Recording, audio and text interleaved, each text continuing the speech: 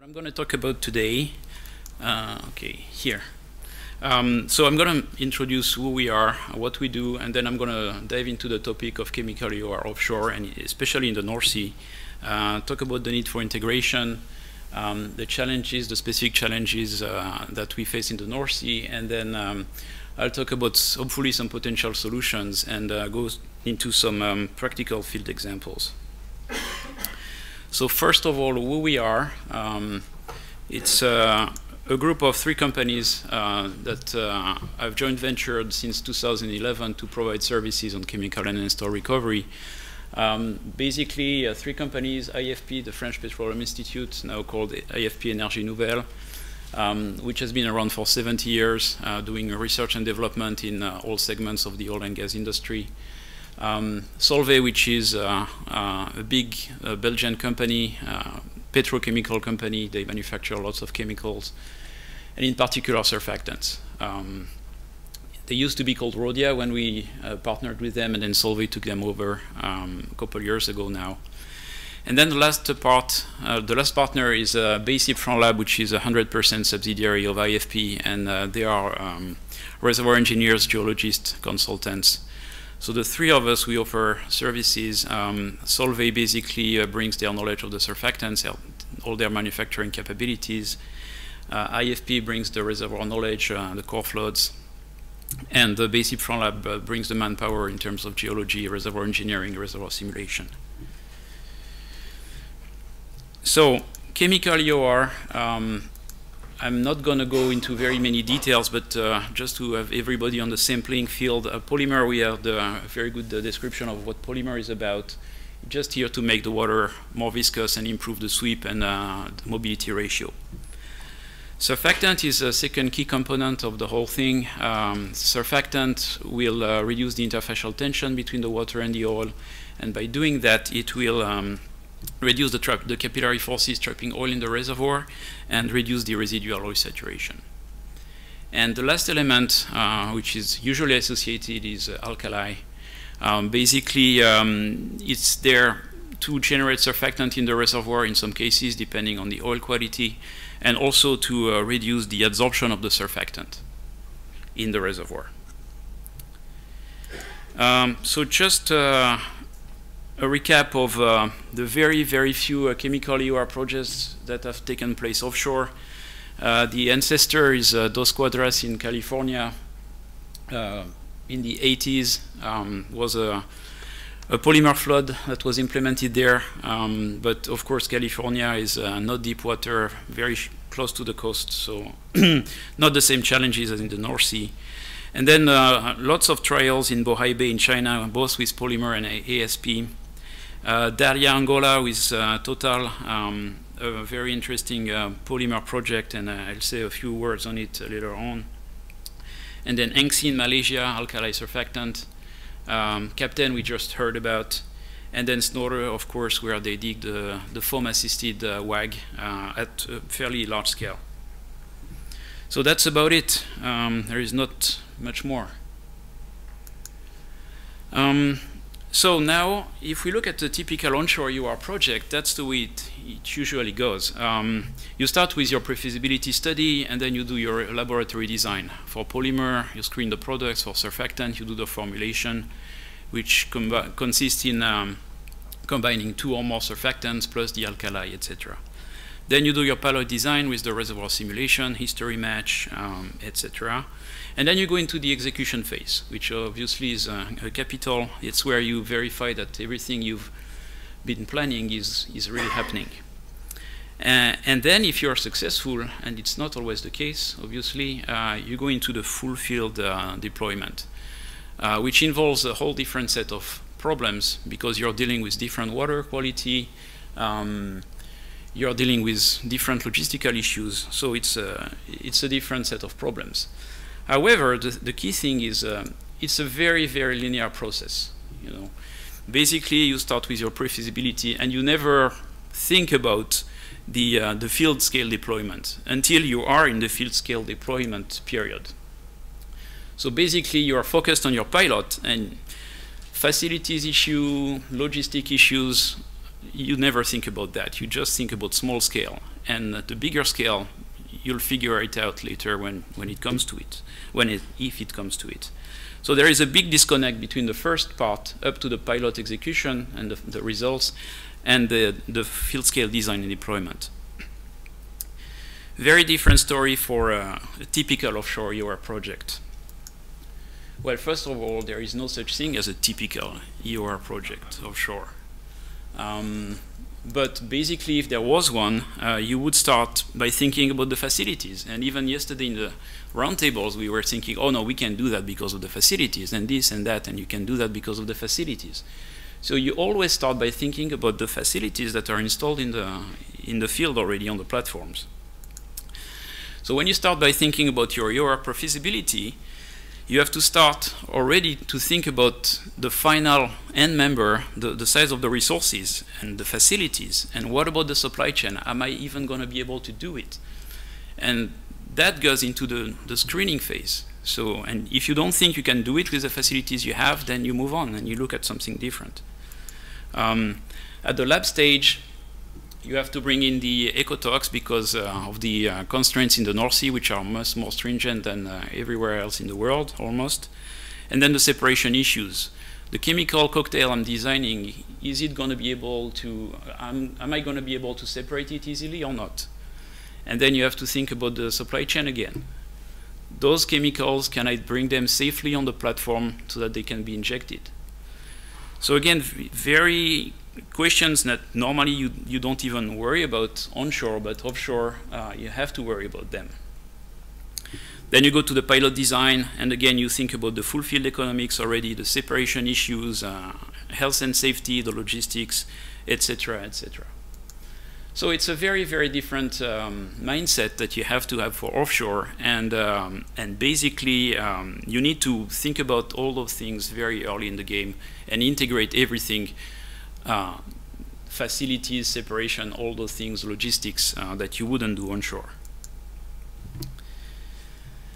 In terms of timing, I thought about comparing two real polymer fluid field cases, Pelican Lake in Canada, which I know quite well, which is a heavy oil pilot. I will describe it later on in the presentation as well. And then the Dahlia Angola by Total, which is a very interesting project offshore. Because they thought about doing the polymer from the very beginning as they were planning for the development. So basically, for Pelican Lake in terms of timing, between the decision to do the pilot and the pilot startup, it took about 11 months, and then about 9 months between the beginning of the injection to the results of the pilot, or the first results, the response. And then about 9 months to an additional year before they decided on the full field deployment. So in total, less than 3 years. Now if you compare what happened with Angola, well, it took 7 years from the decision to look at a polymer flood to the actual pilot. Initially they did some injectivity tests and things like that. And then 3 to 6 more years of pilot operation, and they are still in the operation phase and have not decided on an extension. So as opposed to 3 years, here you're looking at 10 to 16 years. So very, very different thing. Now if I move on to the specific challenges for the North Sea, well, North Sea, one of the things is a very high reservoir temperature very often, doesn't mean all the time. In particular for the heavy oil pools, temperature is not that high, but 90 degrees is something common and over in the North Sea. Of course, we are using seawater for injection, so a salinity of about 35 grams per liter, and a hard brine. We have our R+ indicator, which basically will look at all the cations, and the divalent are the bad ones for polymer and for surfactants. So that's a hard brine that we have to deal with. The other specificity is, of course, large well spacing. So your chemicals need to survive in the reservoir for a long time. You need to work only with ecotox compatible chemicals. And then I talked about the heavy oil pools already. So now if I look at the existing polymers, and that's a rough list, HPAM is the standard polymer, hydrolyzed polyacrylamide. That's what we use normally. It's only valid for less than 80 degrees Celsius. So forget about it when you're in the North Sea, mostly. Then you have more exotic polymer, polyacrylamide with ATBS, acrylamide tertiary butyl sulfonate, which goes up to 90 degrees C. And then PAM plus ATBS plus the N-vinyl pyrrolidone, which can go apparently up to 120 degrees. It's never been tested in the field yet. But when you look at the cost, if the cost of the HPAM, the basic HPAM is 1, you have the multiplier on the right-hand side, and it's pretty scary. Other polymers, the xanthan, the scleroglycans, biopolymers, they are valid up to 90 degrees more or less, but more expensive and very sensitive to biodegradation.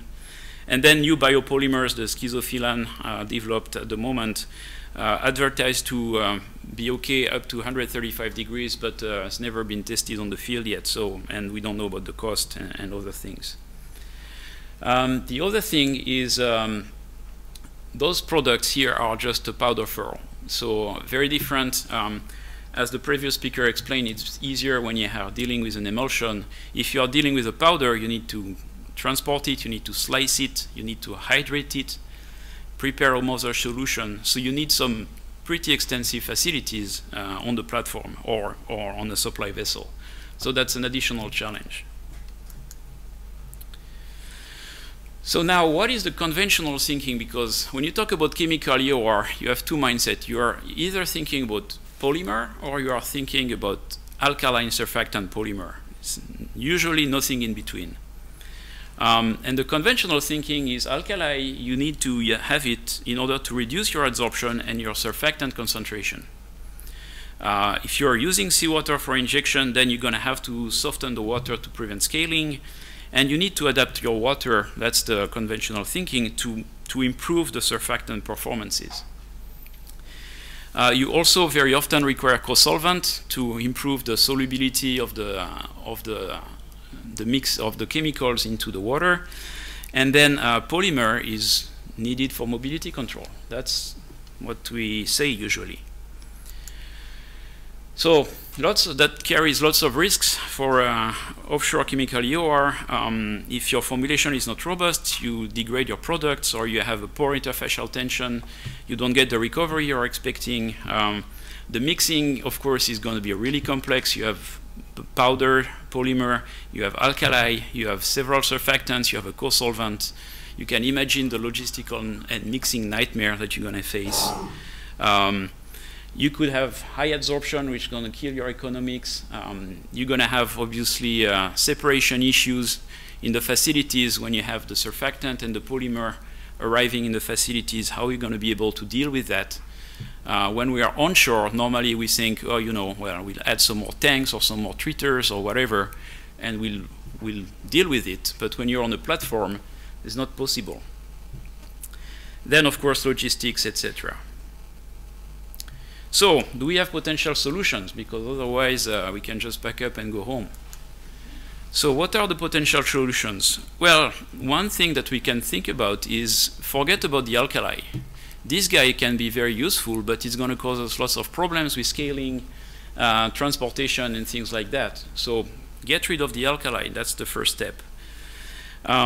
Instead of thinking about adjusting your water to give the surfactant the best chances, our philosophy is more like you live with the water you get. You cannot change the water. You have to change the formulation to suit the water, not the other way around. No need for co-solvent. If you do a good formulation, you shouldn't need co-solvent. And then the polymer, yeah, sometimes you need it, but if you can't have it, then you have to live without it as well. And sometimes it's not always needed. So we've been developing lots of new products. We've synthesized hundreds of new surfactants, and you've got to be careful with that one, because each time I hear that, the first question is, okay, I mean, everybody can synthesize a surfactant in his garage or in his backyard, but can you produce it at enough quantities at a commercial price? That's the big question. So we've done lots of work on that, and mostly we work off a base of 150 surfactants that are all commercially available and that can be made and manufactured at a commercial price. We are exploring new chemistries, like those AGES, the zwitterionic surfactants as well, that have their own specific properties that have not really been used so far in the market. And we are developing adsorption inhibitors to help us balance the lack of not using the alkali.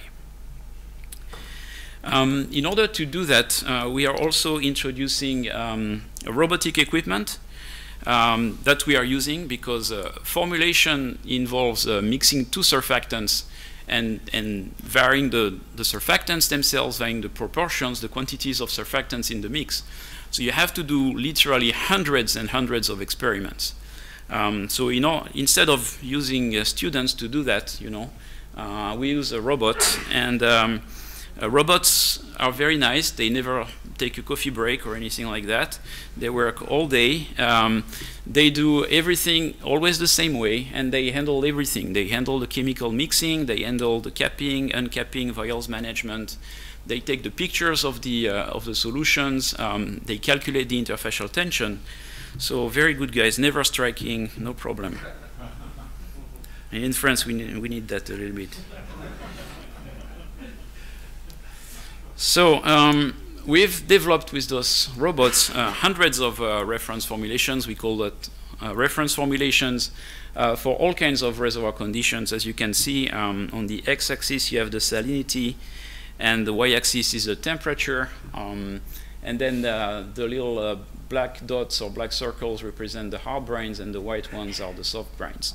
So basically we have quite a portfolio of our surfactant formulations, and if you look at typical North Sea conditions, that's where you are, basically 35 grams per liter, over 100 centigrades in terms of reservoir temperature. So we have solutions potentially for surfactants that could really get some good performances in terms of adsorption and in terms of reducing the interfacial tension, and I will show a few things on that later on. In terms of core flow results, those are all results that we got on real field cases. So basically you can see in most conditions it's a very similar table than the one I had previously, but the numbers in the little boxes correspond to recovery of the percentage recovery of the residual oil. And you see that in most cases we get over 70% incremental recovery, and sometimes over almost 100%. So those formulations, again, that's totally without alkali, can take us really a long way.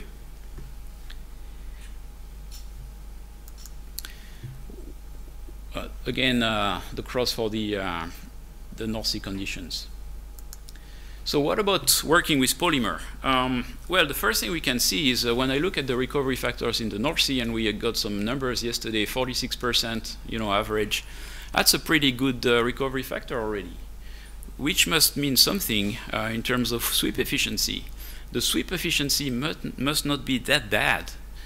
So maybe you can do it without a polymer. Not all the time. Obviously, if you are dealing with heavy oil, viscous oil, that could be different. But if you are dealing with lighter oil, maybe you can think about not using your polymer. The surfactant will degrade mobility, but the polymer may not be required. For instance, Anxi in Malaysia, they did an alkali surfactant without polymer, and it seemed to be working. That's significant savings in terms of capex, because you don't need to install your polymer mixing facilities, and in terms of operating costs, because you save on the cost of the polymer itself and the transportation, obviously. You still need polymer, again, for high viscosity and lower temperature where the polymer can work, such as in Captain, for instance. So now, how do you go about reducing the risk? Well, regarding the chemical formulation being robust or not, you have to do hundreds of tests. There is no other way around it.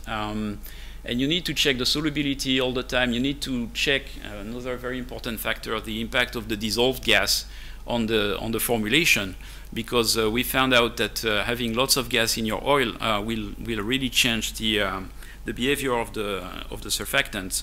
So that's something that you have to think about right from the beginning as well. Use adsorption inhibitors to reduce your adsorption. And then I'll say a word on the separation issues, because that's still an outstanding problem that you have to evaluate and take into consideration very early. And then reducing the absorption of the surfactant, basically you've got to do it by choosing the right formulation. So in terms of separation issues, again, very important. We have started a JIP called Dolphin, which evaluates the impact of EOR on the water cycle. So we look at all the effects of using produced water for the mixing of the chemicals, and then what's going to happen in the reservoir, and then what is going to happen in the surface facilities when your surfactant and your polymer come out. It's an interesting JP. It's been, now we have, I think, 8 or 10 partners. DEC is involved. We have Statoil, Petrobras, Shell. So quite a number of companies that are interested in EOR and want to look at those aspects, which are really a key if you want to do a good development offshore. And the other thing that we have a full flow loop which can run about 600 barrels per day of anything, water, emulsion, oil, so that you can test almost in full size the impact of your surfactant, of your polymer, and your ability to separate those things when they come out. You can plug on separators, all kinds of treaters. So it's a very useful tool, obviously, that we've used in many, many studies on several projects. So now, pushing the limits, it's what I call pushing the limits. It's just a couple examples. And the first one is going to be onshore, of course, because there are not so many projects offshore. Again, surfactant polymer in a hard brine, and it's a published example. So basically, why I took this example, as you can see, the temperature is very different from the North Sea, only 40 degrees Celsius. But the thing is, the water salinity is quite comparable. It varies between 23 to 43 grams per liter.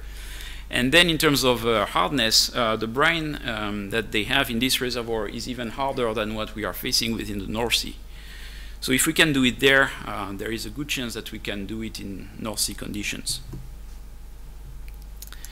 So that's the typical result from the the formulation. Again, mixing two surfactants together.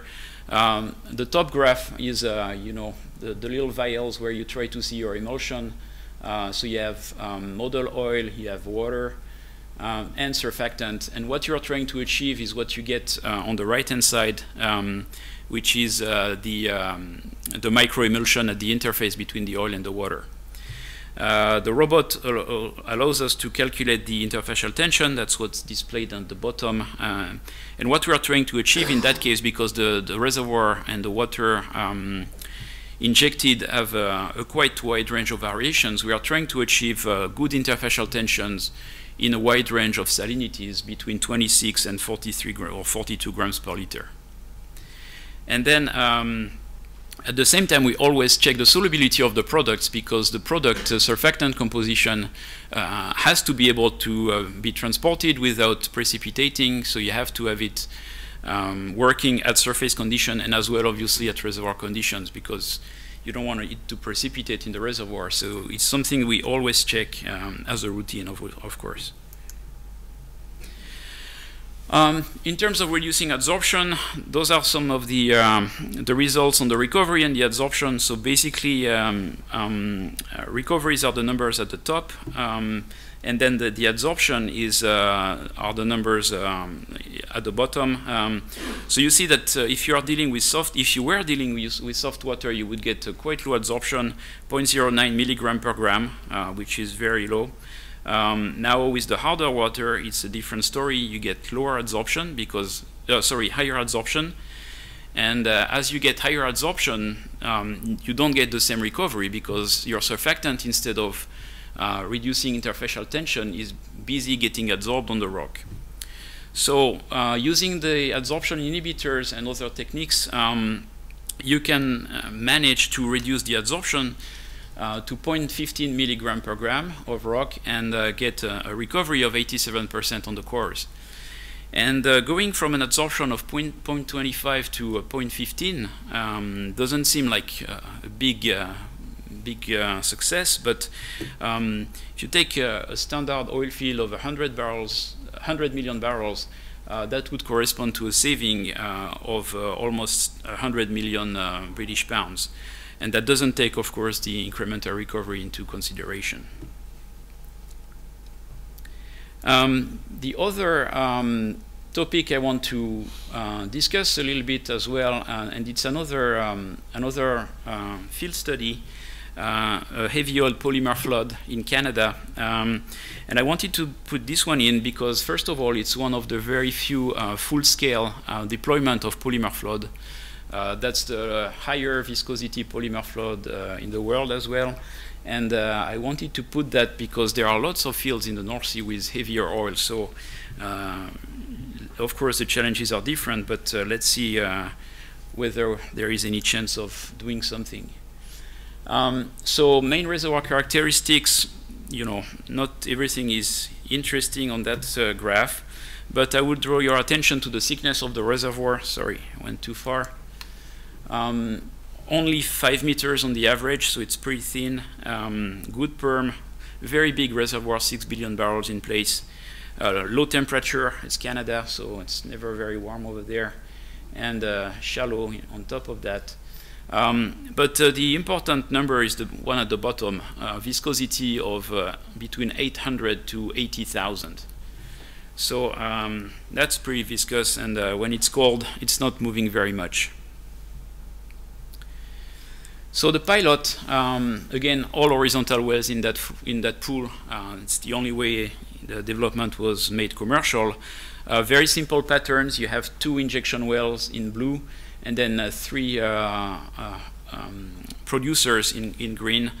All the wells, sorry, are 1,500 meter long horizontals, spacing of about 175 meters, and it's quite typical for pattern in the field.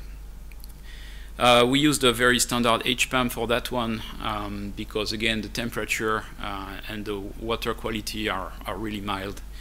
So, of course, very different from what you have in high temperature in the North Sea. And we injected about 20 centipoise. Something missing here on that slide is the polymer pilot was done in an area where the oil viscosity is about 1,500 centipoise, 1,500 centipoise. So it's pretty viscous, but not up to the 80,000 that we can see in other places in the reservoir. There's been no water injection prior, just primary production and then right into the polymer flood. And I'm just going to show the results of the central well, the one which is confined with 1 injector on both sides, and the other, it's been published, so you can find the other wells. The results are not as good because they have only 1 injector.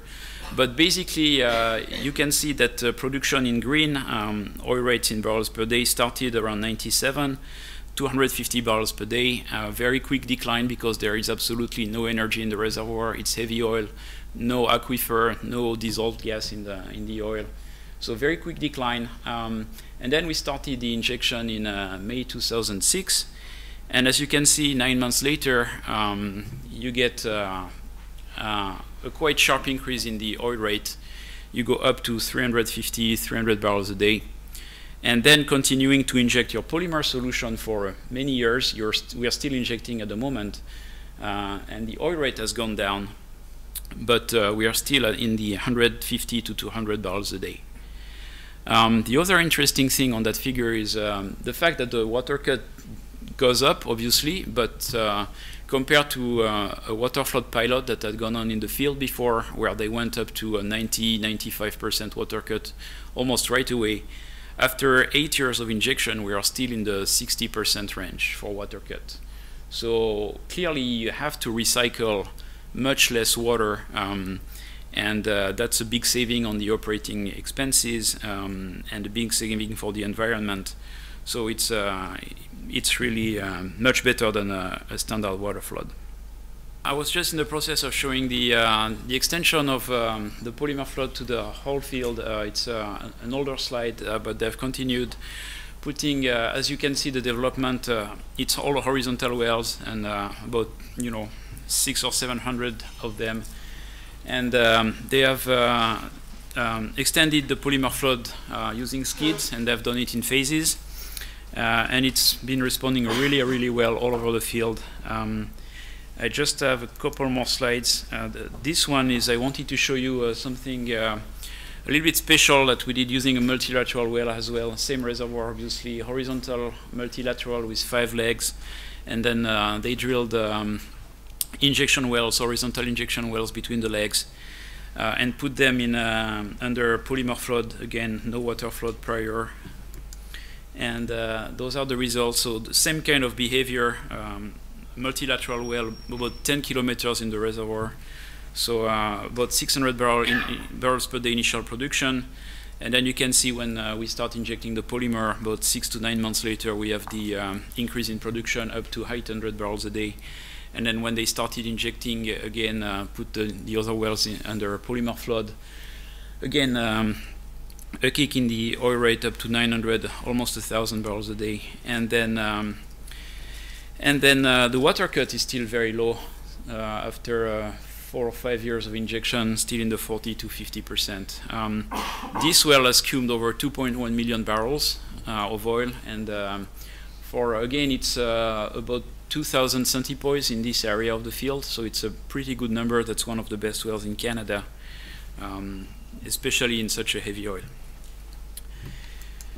So that's it. Only the conclusions remain. As we know, there has been little chemical EOR experience offshore. There are tough challenges, especially in the North Sea with the temperature and the older platforms, and integration is essential, especially for the facilities. But all hope is not lost. We have to forget about the old ASP approach, I think, in many cases, and try for a simpler approach, using new technologies, new surfactants, and a new approach. When you are dealing with high temperature reservoirs, probably we need to forget about the alkali and the polymer, especially the polymer, because polymer that can withstand high temperature is very, very expensive. And if you are dealing with, low viscosity oil, you can do without the polymer. And for the higher viscosity stuff like Captain, Bentley, and others, then polymer could be an option. Normally, those fields, the temperature is not as high, so the HPAM could work. And it's feasible. We've proved it. And but we still have to think about the separation, because it's all good and well when you have only one well producing polymer, but when you start having hundreds of wells producing polymer at the same time, it can create a bit of a mess in the facilities. So it's something that you have to plan ahead for and be ready when it hits. That's it now. Questions? I'd be happy to answer. Thank you very much, Eric.